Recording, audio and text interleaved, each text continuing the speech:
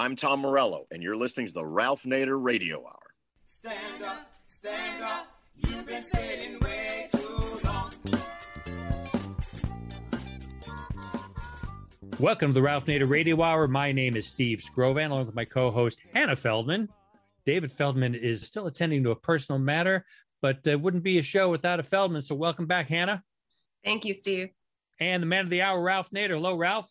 Hi, welcome. We have a very controversial issue today, universal voting. Voting is a civic duty, like Australia.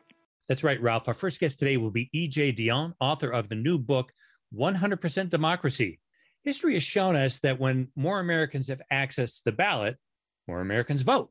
It's also shown us that when more Americans vote, the government does a better job of representing their interests. In 100% Democracy, Mr. Dionne argues for universal civic duty voting and insists that requiring all eligible voters to vote isn't as radical as it sounds. We look forward to speaking with him about how to combat voter suppression, how universal civic duty voting would work, and how other democracies have turned voting from a chore into a celebration. After that, we'll welcome back our friend, peace educator Colman McCarthy, to discuss how we can achieve peace in Ukraine. As always, somewhere in the middle, we'll check in with our corporate crime reporter, Russell Mokhiber. But first, we've changed the Constitution before to expand voting access. Our next guest wants us to follow in the footsteps of the 13th, 14th, 15th, 19th, and 26th Amendments. Hannah? E.J. Dionne is a senior fellow at the Brookings Institution, university professor in the Foundations of Democracy and Culture at Georgetown University, and visiting professor at Harvard University. He writes about politics in a twice-weekly column for the Washington Post, and he is co-author with Miles Rappaport of the book 100% Democracy, The Case for Universal Voting. Welcome back to the Ralph Nader Radio Hour, E.J. Dionne. Thank you. It's great to be here. Welcome indeed. The book is 100% Democracy, The Case for Universal Voting by E.J. Dionne Jr. and Miles Rappaport, and is a foreword by Heather McGee. Voting as a duty is something new in the United States, but over 24 countries, often led by Australia, but there's Austria, there's Belgium, there's Brazil, already have some version of universal voting. So it's not like we're breaking new ground here. But what really impresses me about universal voting, and by the way, listeners, before you turn off on the idea as being compulsory and big government, this means in E.J. Dionne's parlance, participation in elections. That is, you go or you do by absentee, you can write in a vote, whoever you want, including yourself. If you don't want to vote for people who are on the ballot, you could vote for none of the above. So it's as easy as pie, and E.J. will talk about its enforceability. First of all, I've been in Washington so long, I want to pander to you, Ralph, because when Miles and I were writing our book, we discovered that you've been for this system for a very long time. And we ran across a great story you told that I'm just going to repeat here, where you were visiting Australia. You were in Sydney, and you asked a cab driver, how do you like living in a country that makes you go to vote? And you go on to say, I thought he would complain about overbearing bureaucracy, but that wasn't the answer you got.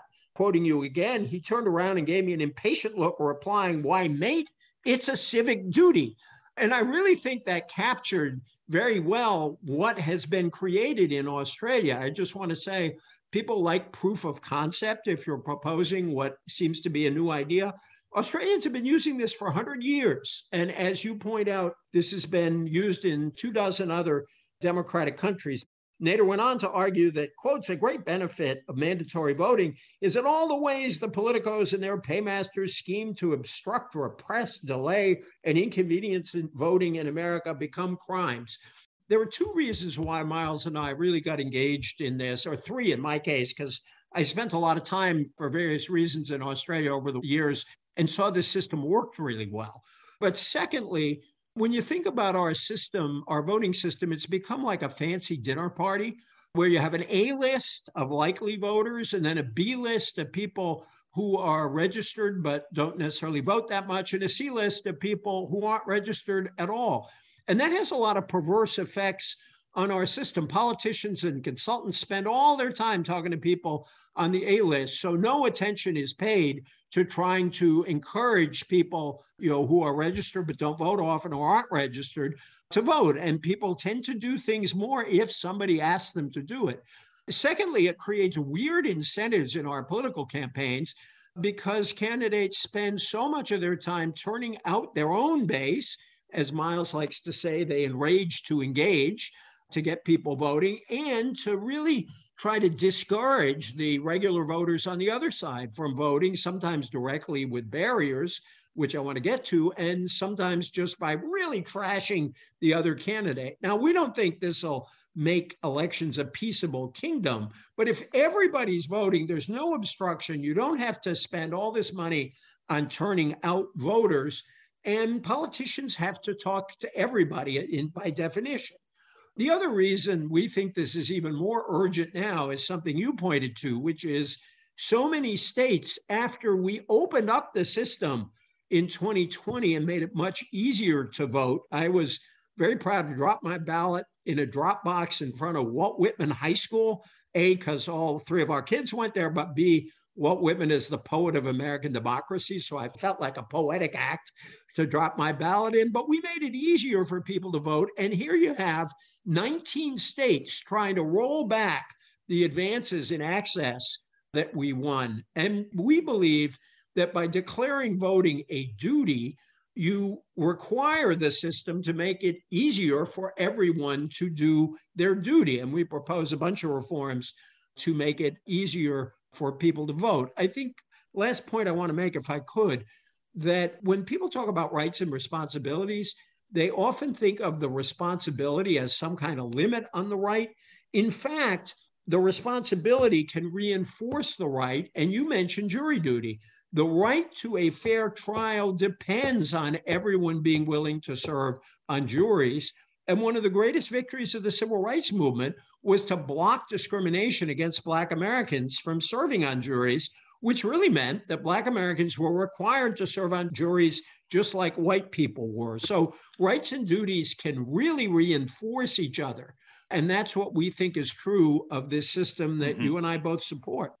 And it might be added that our Constitution has a lot of rights. The Bill of Rights, 10 of them, amendments right after the ratification, the first set.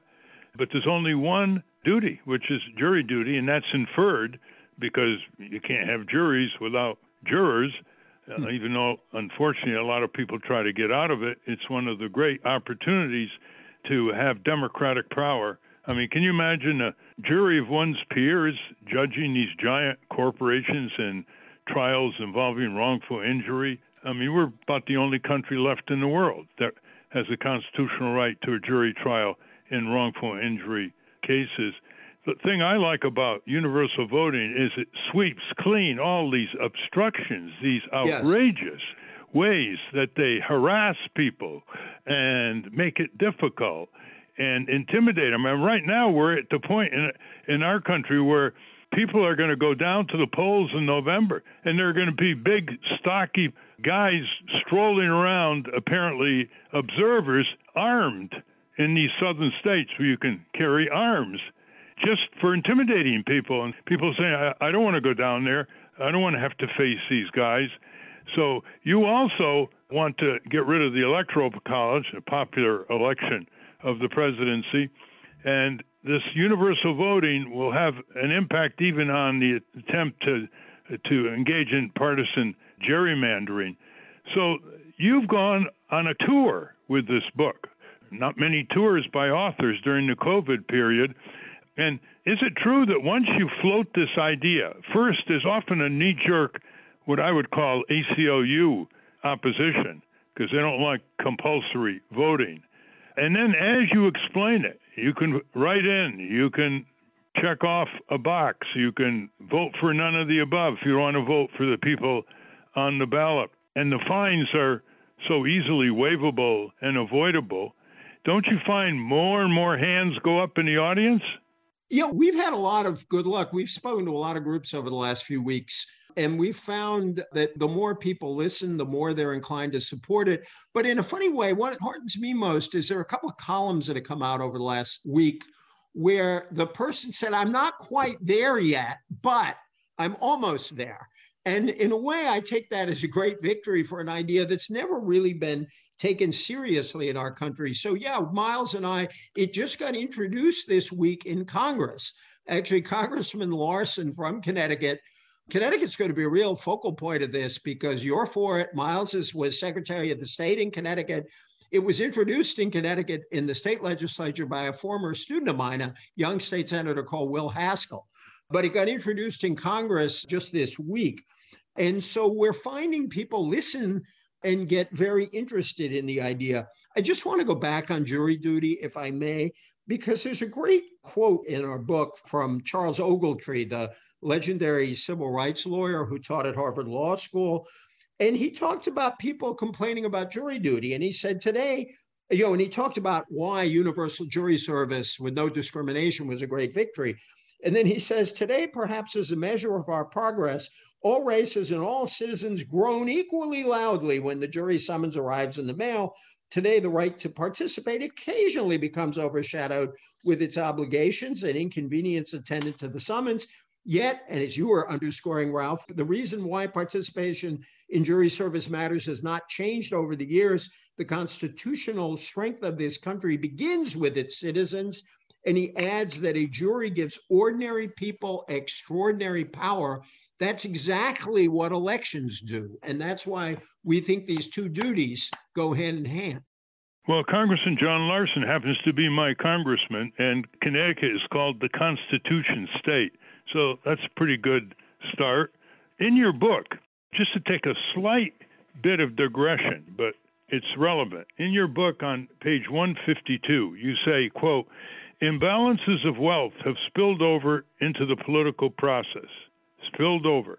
And, you've written a lot of articles about inequality.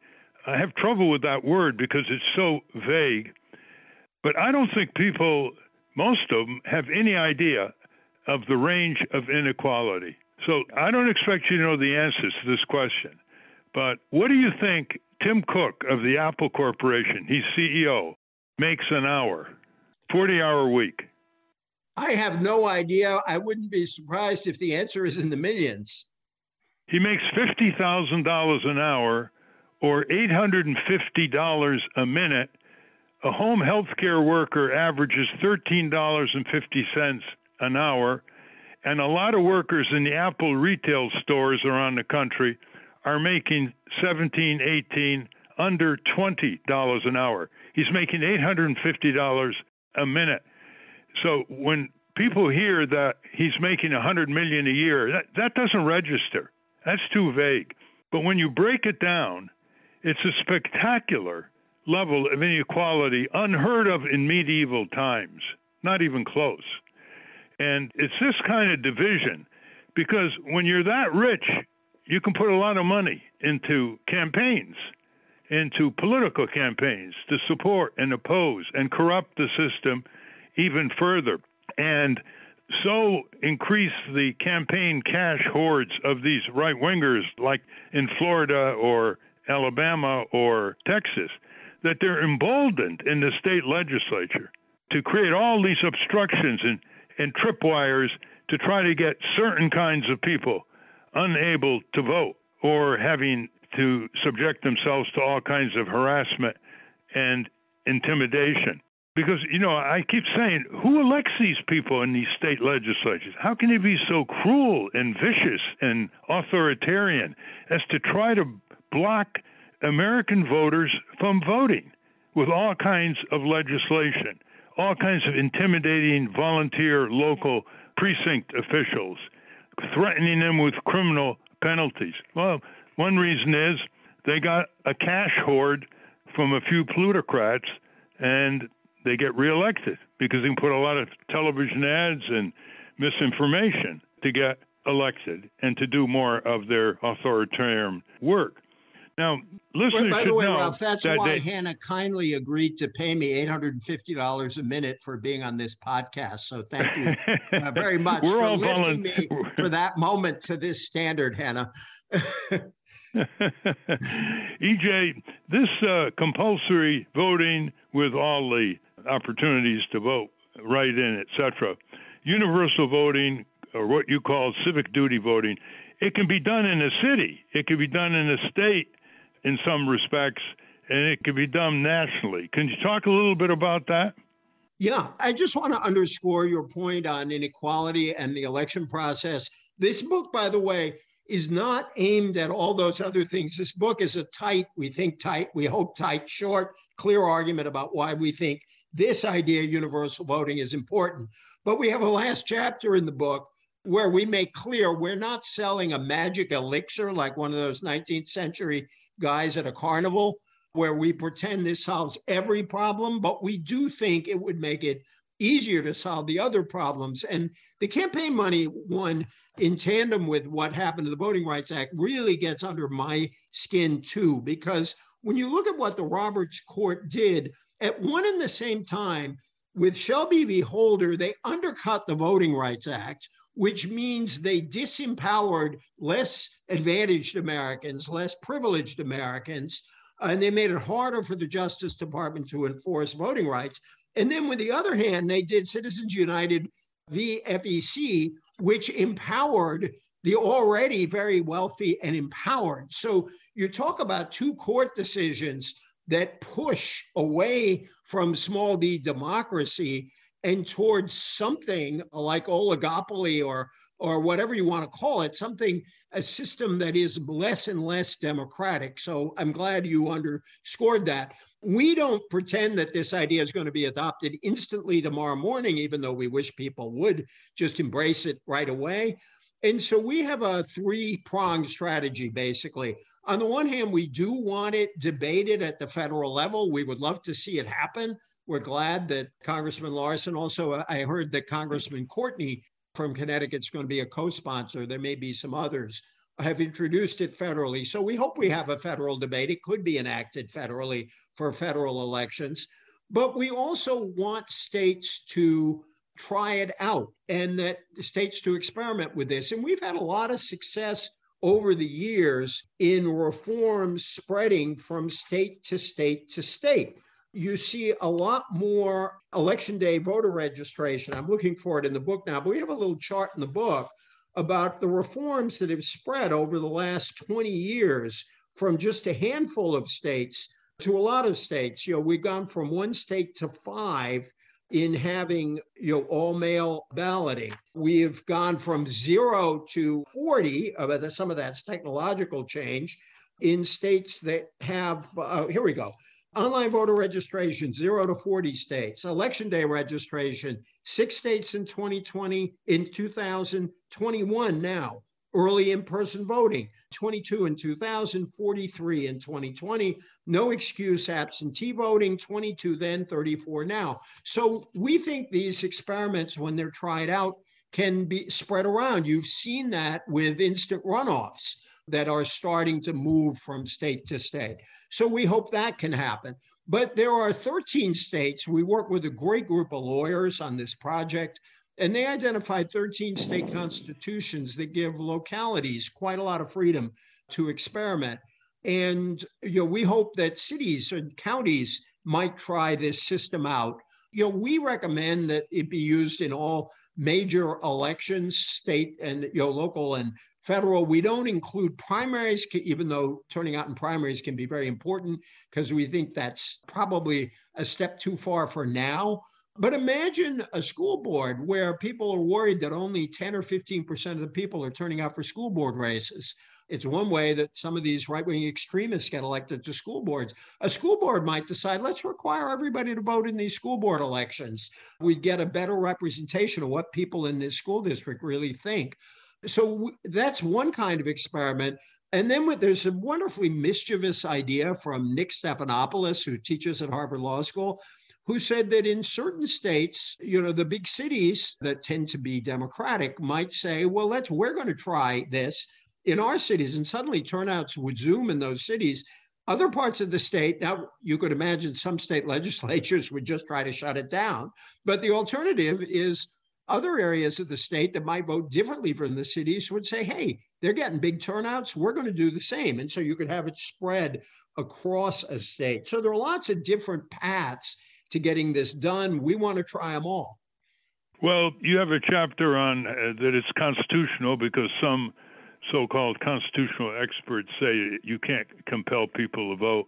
And you take all the rebuttals one by one, so we don't really need to spend much time on that. But there is the Roberts Court that often doesn't adhere to the Constitution, so that may be a stumble down the line. But we have listeners in Berkeley, California, Ann Arbor, some of the college towns, university towns.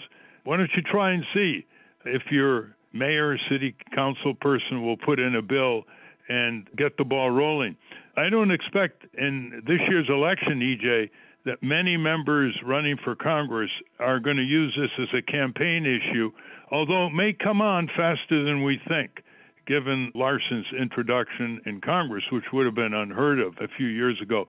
But let me point out what I think is a vacuum in the book, and that is I've always believed that candidate rights enhance voter rights, and voter rights enhance candidates' rights, because we need more voices and choices. We just can't leave it up to the two-party duopoly, which on many issues like military defense budget, empire, Wall Street are often converging, and they don't even provide two choices to the voter.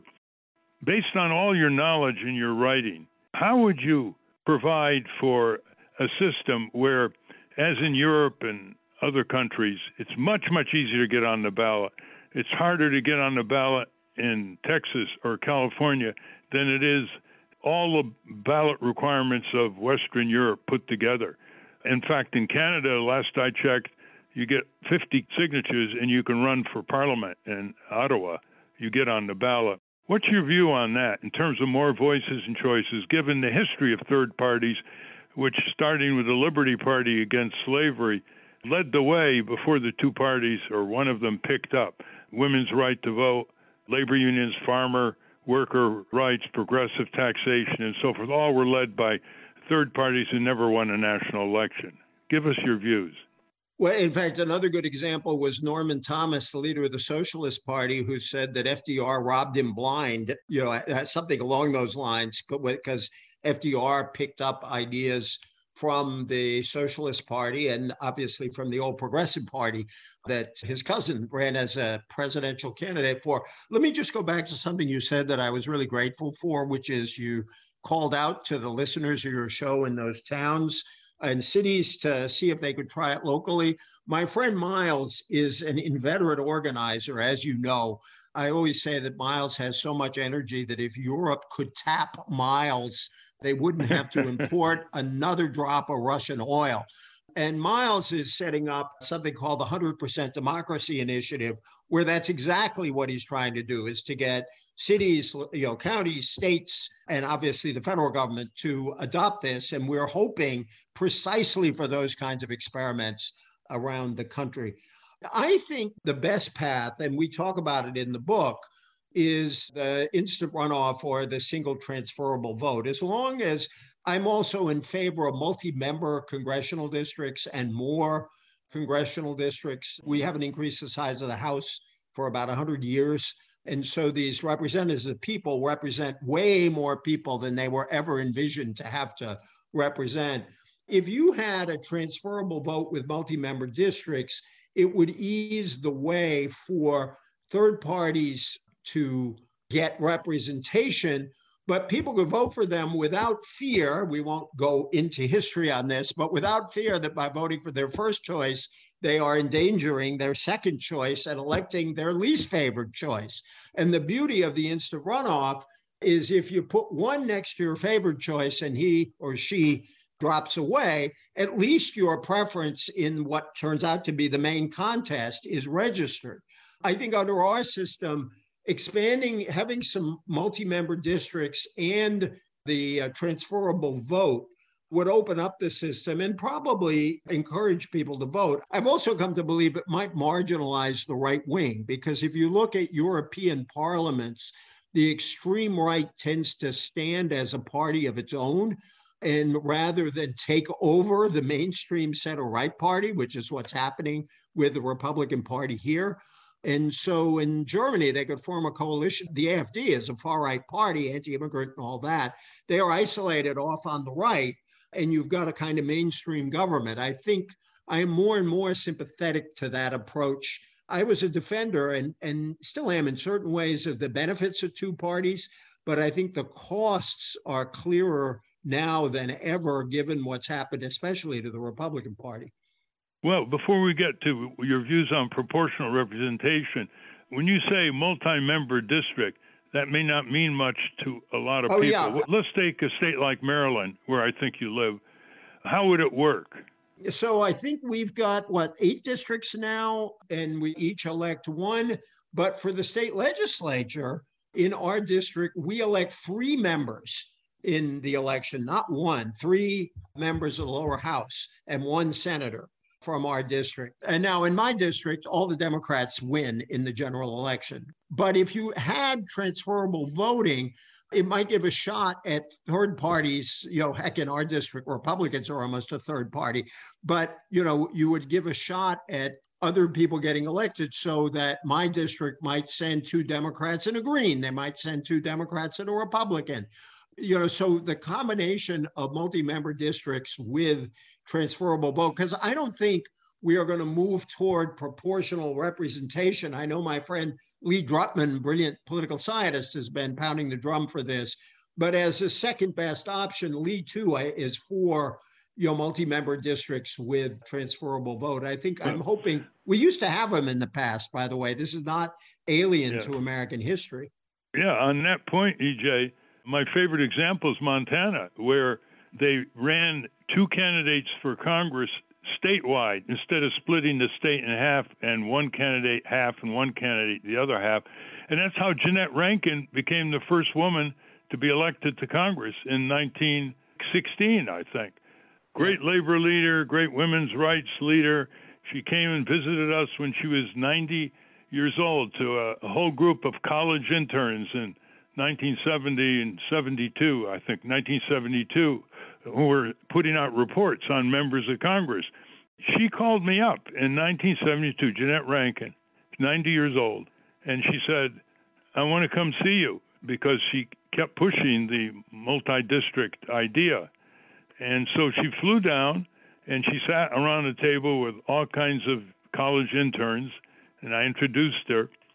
And I wanted to give the college interns an idea of stamina, because, when you're very young, you tend to think if you work a few weekends to try to stop a polluter, that's about all you can do. And I asked her, I said, Ms. Rankin, when did you start supporting this idea? And she said, well, about 58 years ago. So that drove the point home of civic stamina. All right. You just hit one of my favorite points. I often tell folks who get impatient or alienated from politics, and often for good reason, I said the problem with politics is you need both urgency and patience. And urgency and patience are 2 virtues that don't always go together. You need urgency to get the job done, but patience to accept that sometimes it can take a little longer than you hoped. Well, sometimes they do go together, because if you have stamina, you can allow yourself the luxury of patience. And if you have patience, you're more likely to have stamina. That's the way I read it. But the younger generation has got to connect more with older generation, as there's a lot of experience to imbibe that is not readily accessible to their iPhone. I'm very worried about these elections in 2022, because I think an awful lot of young people are very turned off. And if they don't vote, they will be giving away their power. But I get why they're turned off. And I think it's imperative that older politicians listen to them. They're right about a lot of things.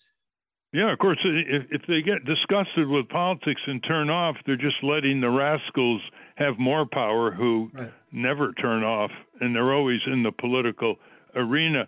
What's your view of all the Democrats expressing defeatism about November? They went to 2 retreats lately, and the Democrats were moaning and groaning and looking for slogans and looking over each other's shoulder, not taking the leadership gauntlet. You can get a self-fulfilling promise here against the most corrupt party in American history, the GOP, the lying, voter obstructing, Wall Street over Main Street, warmongering, self-enriching, the Trumpsters. They should be landsliding the Republicans. Why aren't they ahead in the polls? What is it about it that they can't get the message across?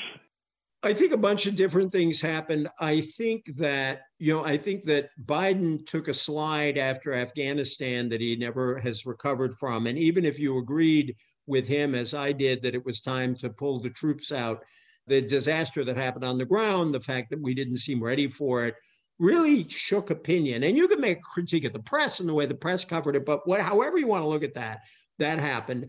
And then I think what happened is that the Build Back Better program had a lot of good stuff in it, like the extension of the child credit, like universal child care, like help for people to go to college. There were all kinds of benefits for people in that. First of all, it was sold badly because under the Senate's rules, they had to package it all together in this one big bill. And so all anybody talked about was whether the bill was going to be $3 billion or $5 billion or $1.5 billion. So nobody knew what the heck was in the thing. They only knew it was a lot of billions of one kind or another. And then, because they couldn't manage to negotiate something with Senators Manchin and Sinema, and so the whole thing died. And I'm sure we're going to go back and say what signals got missed along the way there that might have gotten something done. But I think that whole process further dispirited a lot of people.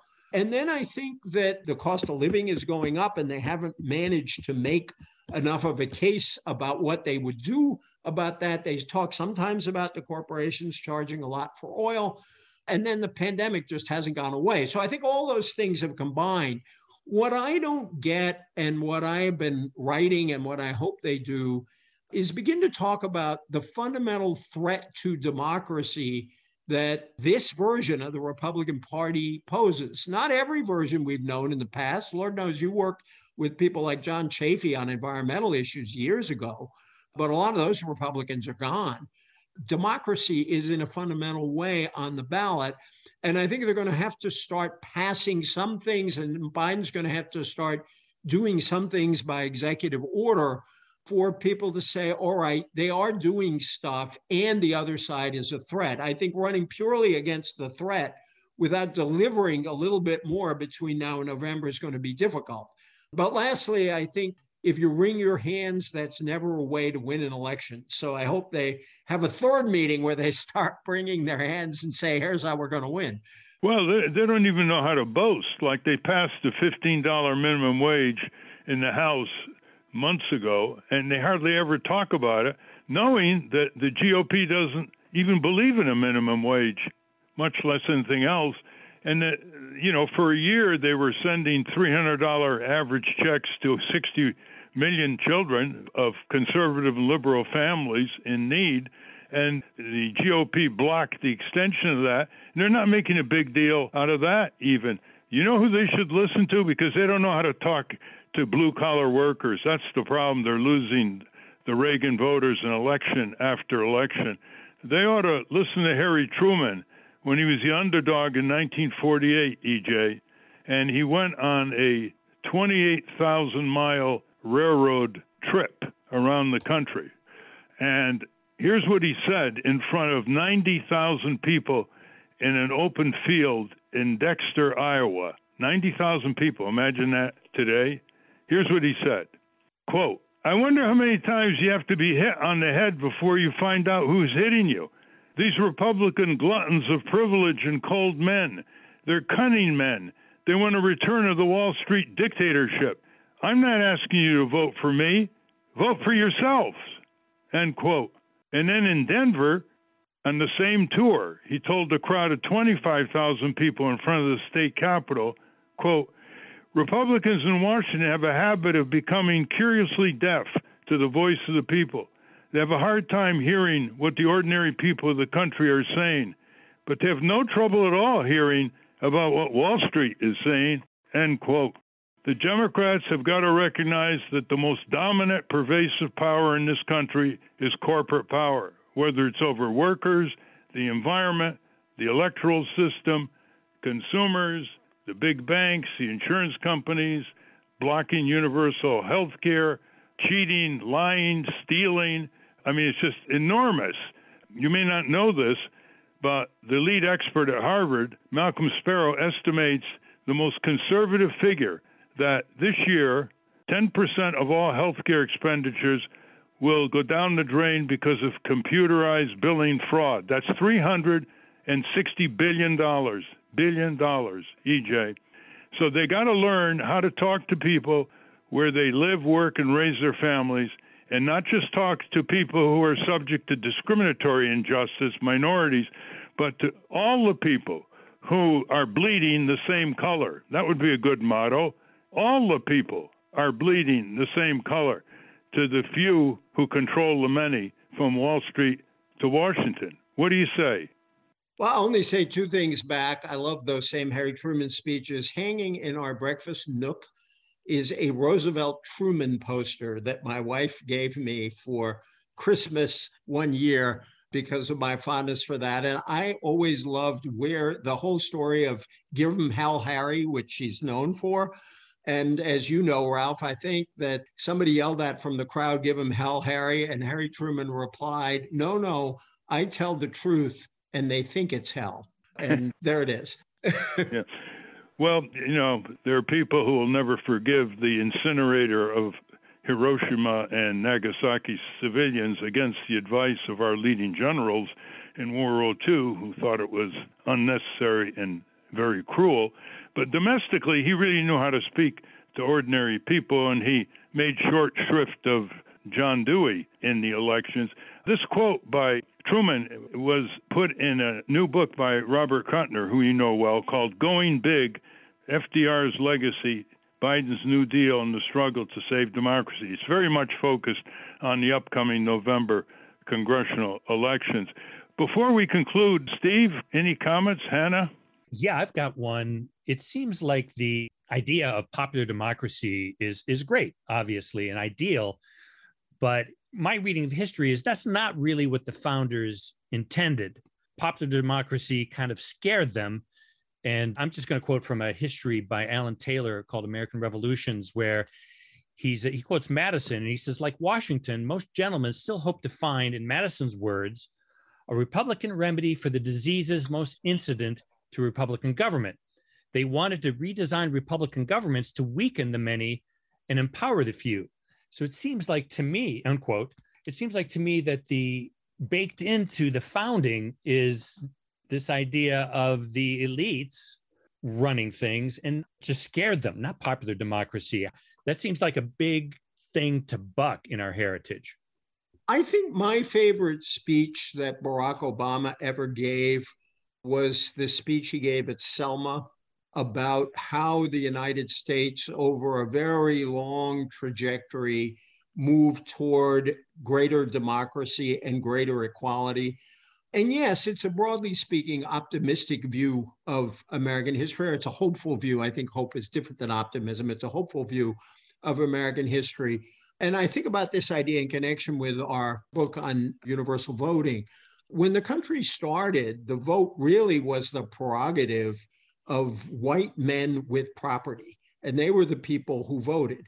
But inherent in many of their ideas, in the preamble of the Constitution, along with the Bill of Rights, my favorite part of the Constitution that begins with the words, "We the people," not them the people, not we the elite, we the people.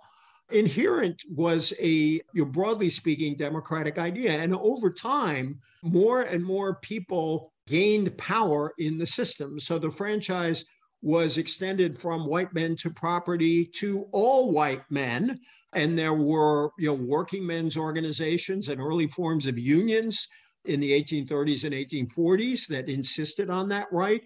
Then briefly after the Civil War, we extended the franchise to Black Americans in the South. It got taken away in the Jim Crow period, and it took us all the way to the Voting Rights Act to again have universal suffrage for Black people. And we made further advances after the Voting Rights Act for Native people, and then women got the right to vote, finally starting in Wyoming and then moving again state by state, moving up to the rest of the country until we passed the amendment that gave all women the right to vote.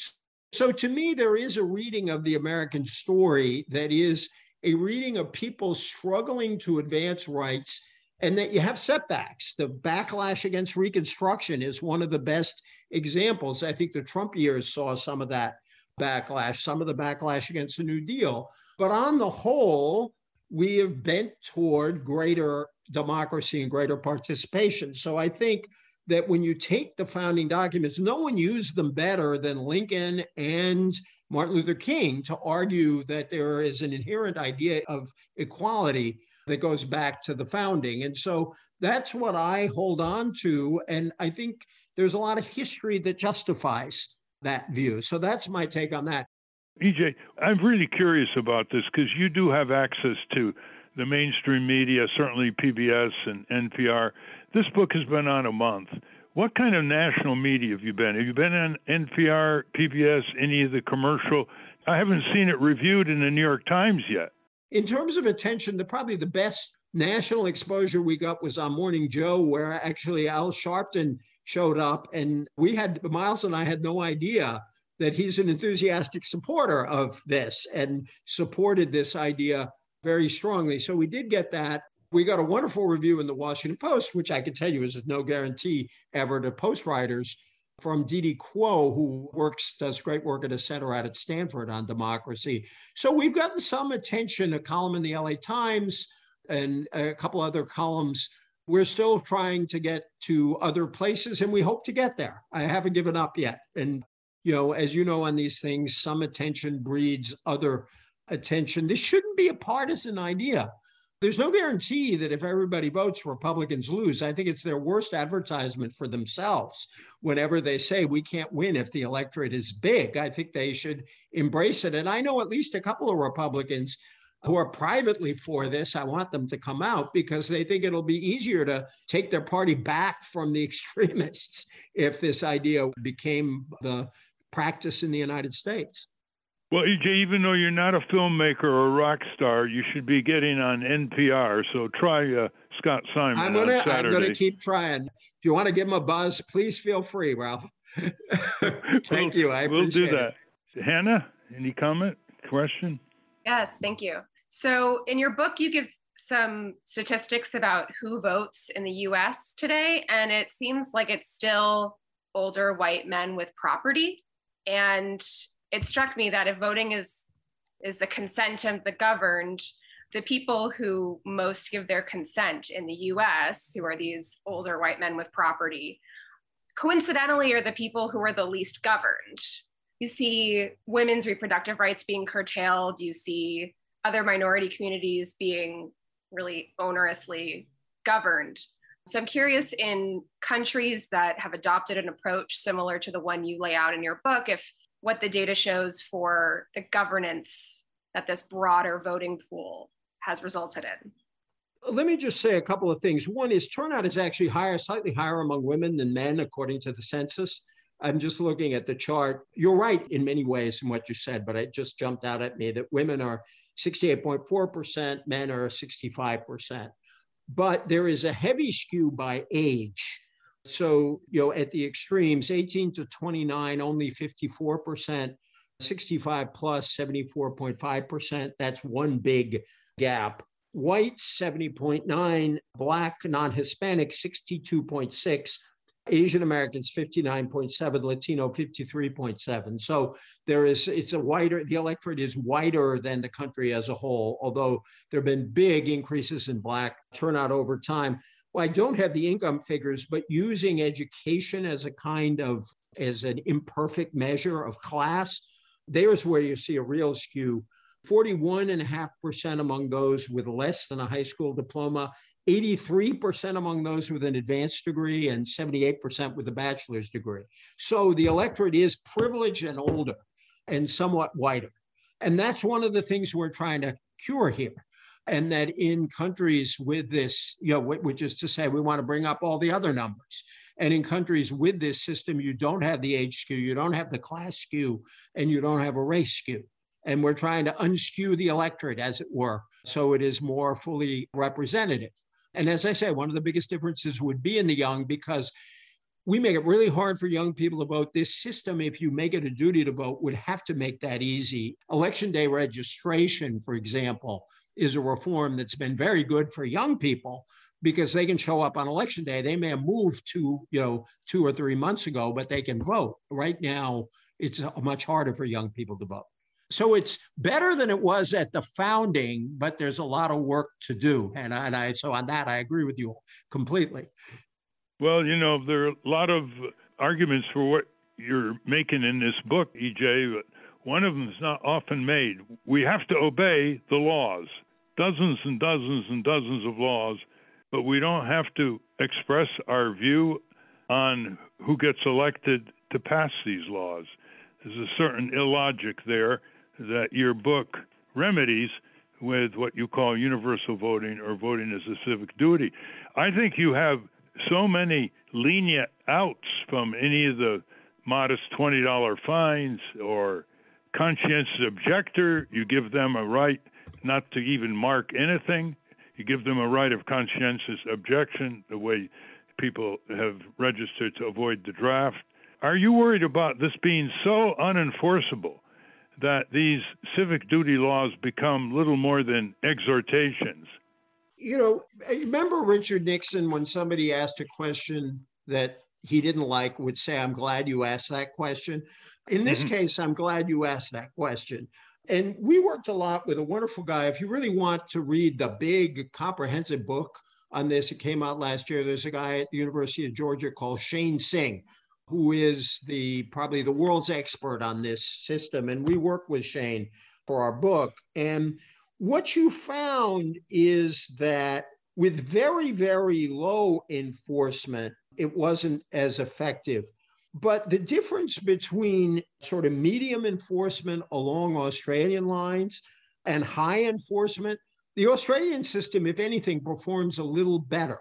So at least the evidence from elsewhere, kind of comparing countries with this system across each other, and this is only democratic countries. We don't, a dictatorship can have compulsory voting, but it's not really voting. So in democratic countries, it seems that moderate enforcement works. And look, we're trying to get from here to there. I think it'll be easier to get from here to there with moderate enforcement, and we'll see what happens. But what Australia shows is with moderate enforcement, your cab driver, it's the reason I love quoting your cab driver, not just because I'm on your show. They really have created in Australia this sense that voting is a civic duty. It is a public obligation. People take it very seriously. My favorite photo of an Australian election is 4 surfers in their wetsuits near Bondi Beach with their surfboards leaning up against the voting booth as they cast their ballots. Everybody says, this is what I do. Election day is a holiday. It's a Saturday. We should make it a holiday. Everybody turns out and it just becomes part of civic life. That's what we're trying to do here. No, it's a festive occasion. They have barbecues, they have parties on voting day. If you're going to give that Sydney, Australia cab driver example again in your interviews, just make sure you do the right accent. He turned and he looked at me and he said, "Why, it's a civic duty, mate." I won't try the Aussie accent.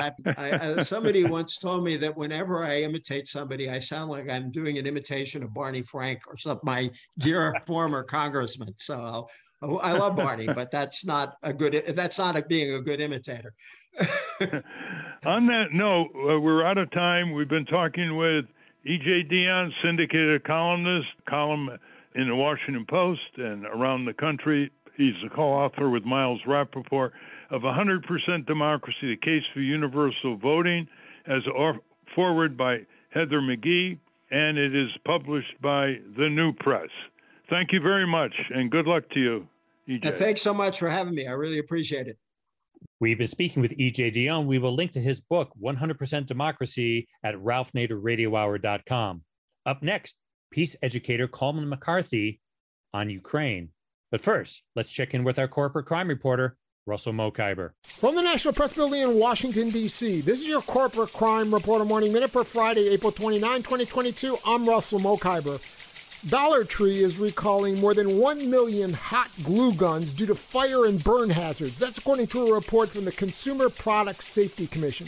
The glue gun can malfunction when plugged in, posing fire and burn hazards. Consumers should immediately unplug and stop using the square glue gun and return it to any Dollar Tree or Family Dollar store for a full refund. Dollar Tree has received 7 reports of electrical malfunctions when using the glue guns, including 4 reports of fire and 1 report of skin irritation. The recalled devices, which are imported from China, are black with an orange trigger and tip. For the Corporate Crime Reporter, I'm Russell Mulcahy. Thank you, Russell. Welcome back to the Ralph Nader Radio Hour. I'm Steve Scrovan, along with Hannah Feldman and Ralph. Let's learn about peace. Hannah? Colman McCarthy is a journalist, teacher, lecturer, pacifist, progressive, and longtime peace activist who directs the Center for Teaching Peace in Washington, D.C. He is also the author of the book, I'd Rather Teach Peace. Welcome back to the Ralph Nader Radio Hour, Colman McCarthy. Well, I'm delighted to be on the program. I go way back many decades with Ralph, and he's always been a man of conscience and a man of action. That's the best combination we can have, and Ralph has been providing that all these years. I have in front of me a little booklet he put out a few years ago called Civic Arousal, and it's a beautiful small booklet that replies to the letters he received, and it's called Civic Arousal, addressed to the citizens of America. So I've always had that here in my library, Ralph, and so we've been able to keep in touch that way. Thank you very much, Colman. Listeners should know Colman for quite a few years was a columnist for the Washington Post. He has spoken to high schools, universities of all backgrounds and geographies, and getting them to adopt peace studies.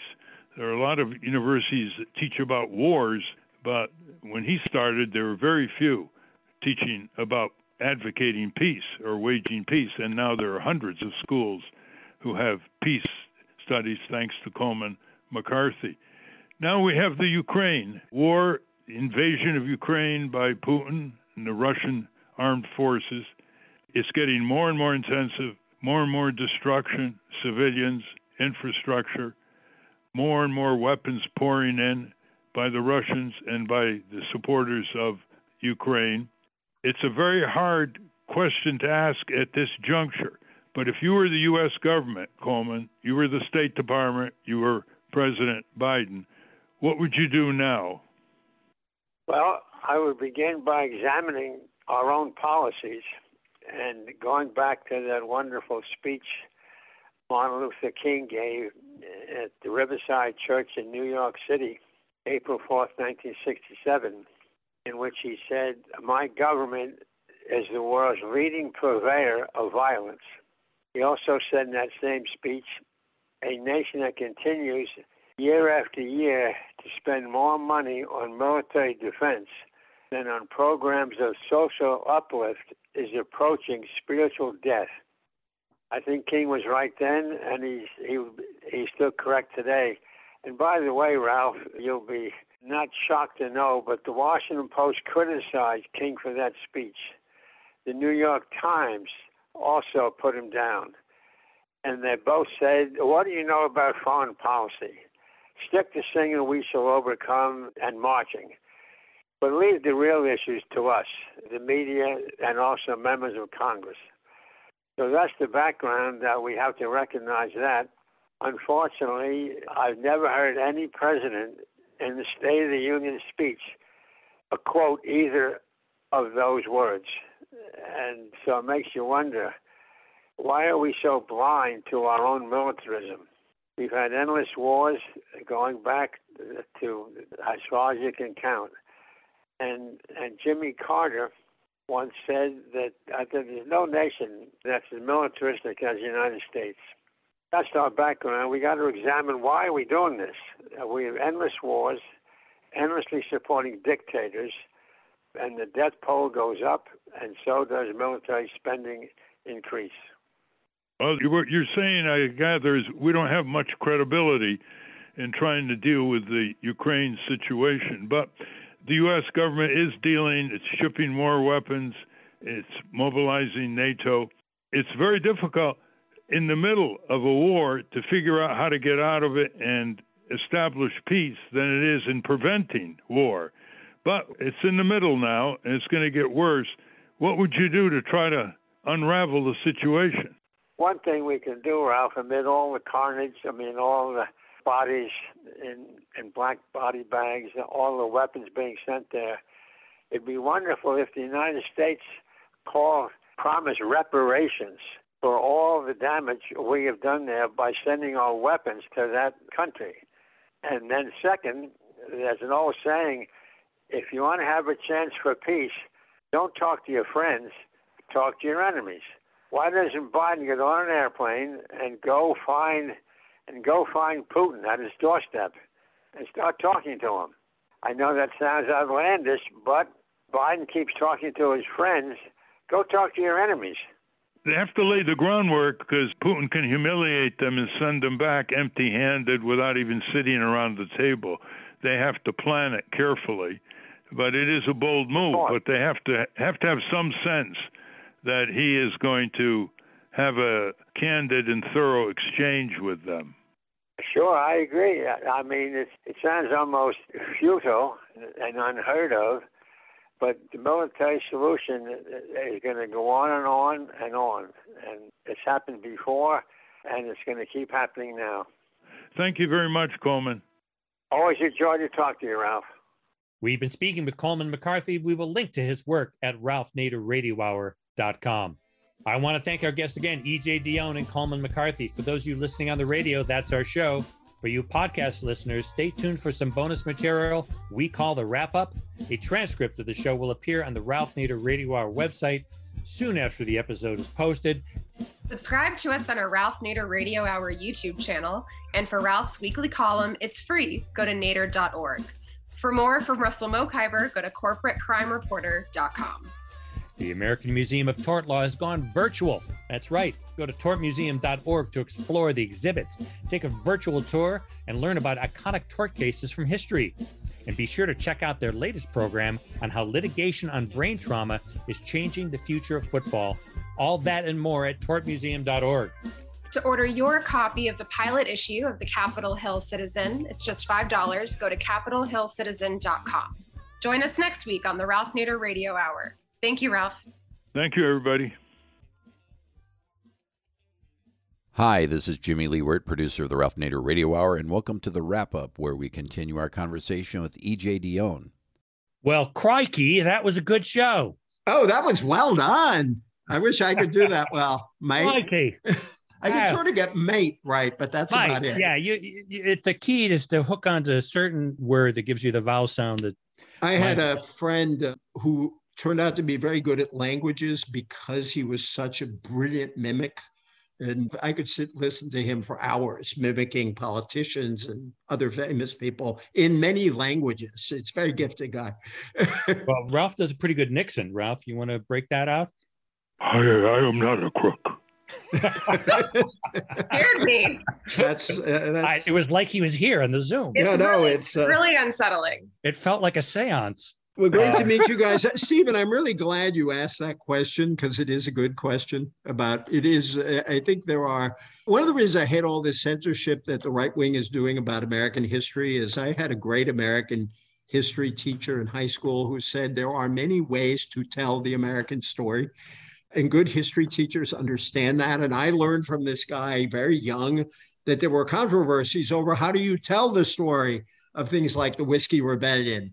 How do you tell the story about Reconstruction? And some of the popularly accepted versions at various times were wrong and politicized. Like, the Reconstruction story was sort of shot through with racism for decades, you know? Anyway, thank you for that question. Oh, well, I'm glad because, there's all, we just saw it in the Supreme Court hearings, talk about originalism and going back to what the founders meant.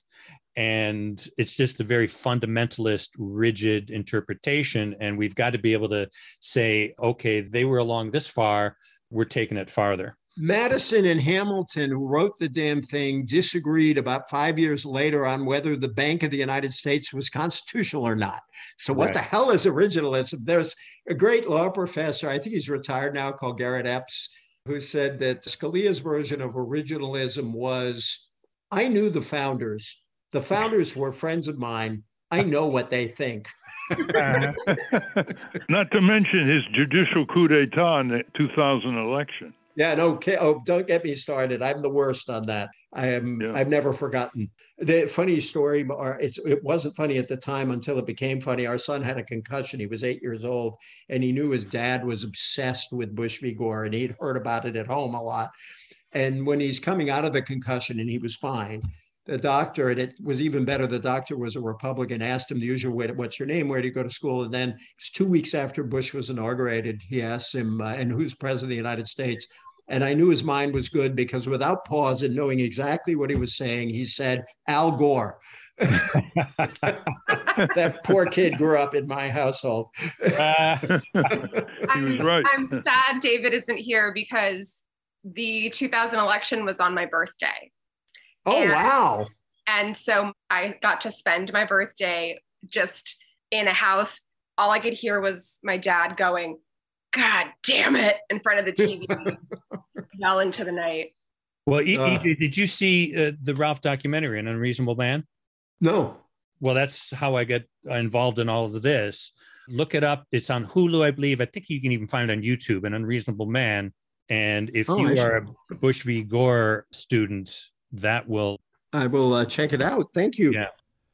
And that's a wrap. Join us next week when we welcome investigative journalist Andrew Cockburn to talk about his book, The Spoils of War. Until next time. Stand up, you've been sitting way